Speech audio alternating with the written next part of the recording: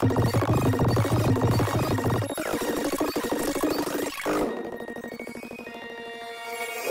guys, let's get straight into this 60-second mind meld. Today's topic is all about binary. First off, we need to know that binary is a base 2 counting system. This means we use two symbols, 0 and 1. Contrast this with the decimal or base 10 counting system we're all familiar with. Here we use 10 symbols, 0 to 9. Base 2 in binary means that each of the places is a power of 2.